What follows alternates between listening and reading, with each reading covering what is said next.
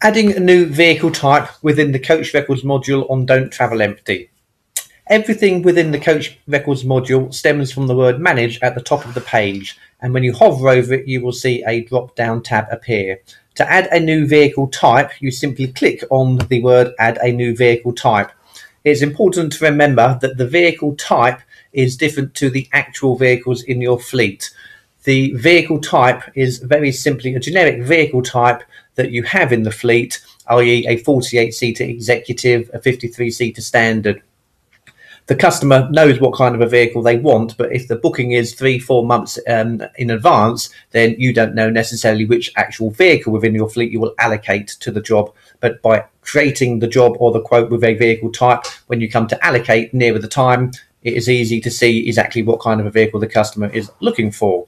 So to add a new vehicle type, you click the words add a new vehicle type, and for the purposes of this demonstration we will add a 53-seater. We will keep it as a standard vehicle. It has 53 seats. You can choose from budget and executive from the drop down box here as well. It has luggage, and then we save and we should see it appear. Here we go, and in the top, new vehicle type added. It's as simple as that.